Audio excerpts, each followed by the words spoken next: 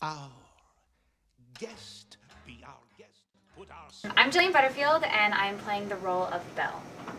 Hi, I'm Joseph Fierberg, and I'm in the ensemble, so I'm a townsperson and an enchanted object. To serve, try the gray stuff. It's delicious. Don't believe me? Ask the dishes. Well, Belle is a very strong and independent character. I think a lot of that has to do with how she was raised by her family. I definitely have that in common with her. And she's a huge dreamer, and I don't think that I would be where I am today if I wasn't a big dreamer as well. Beef ragout, cheese soufflé, pie and pudding on flambé. That is an interesting story. I actually was a figure skater for 5.5 years, and I had my I had my sights set on the Olympics. However, one day during practice, I had a collision with another figure skater, and I had to stay off the ice for a while. My mom saw a poster for the school musical, encouraged me to go try out for it. I got cast as the lead role. I fell in love with it, continued to do it, went to school for it, and now here I am. Amazing. Beauty and the Beast on ice. Yeah. I come from a family of performers. Like my mom was a performer, and then my sisters don't do it professionally, but we all grew up dancing and singing together. And I think I was in 3rd grade when I did my first musical, and it was called Fussin' and a Feudin', and it was a hillbilly version of Romeo and Juliet, and I had a little duet, and it was called You're the Worm in My Apple. And I think that, William Shakespeare would be really proud. Oh my gosh, I love Yeah. But I was hooked ever since.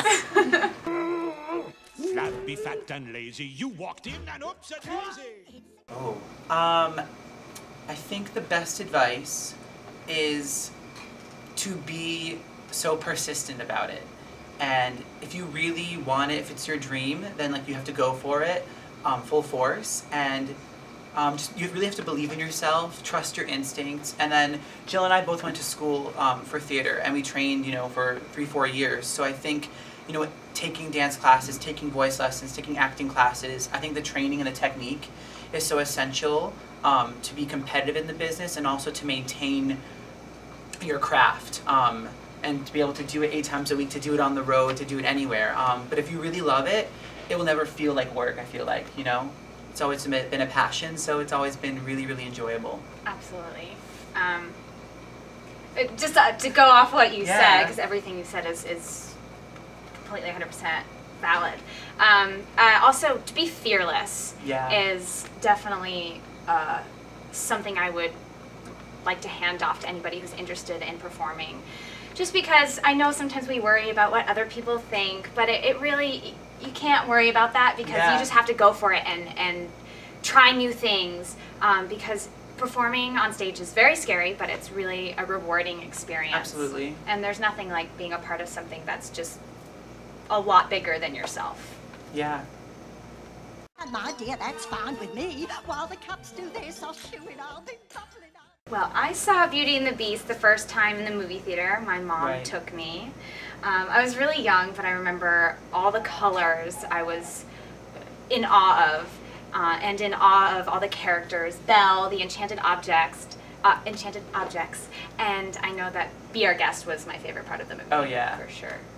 Yeah, I remember seeing. I think a lot of us in the cast, all of us in the cast, grew up seeing the movie, and then I remember seeing.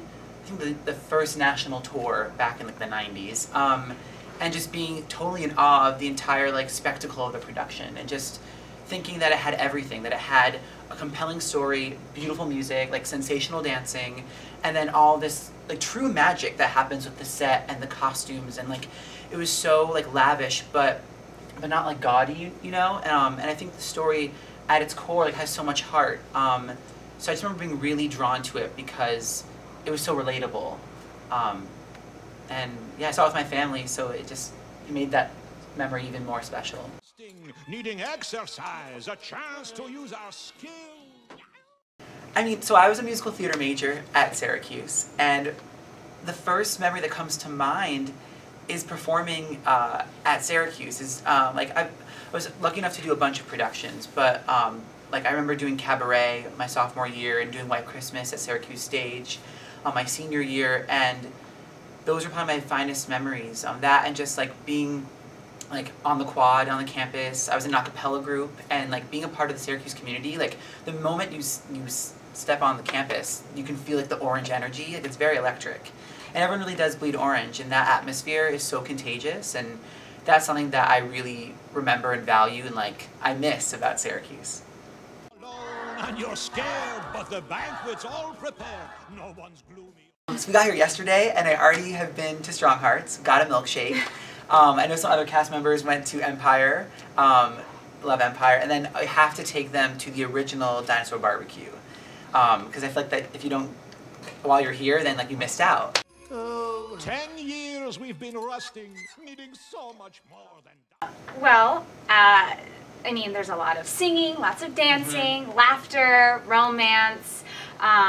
It's just a fun show, but it also has such an amazing message. Yeah. To look past someone's exterior, to see what's inside their heart. So I definitely think that it's just a great show for the entire family to see, small and big alike. Be our guest.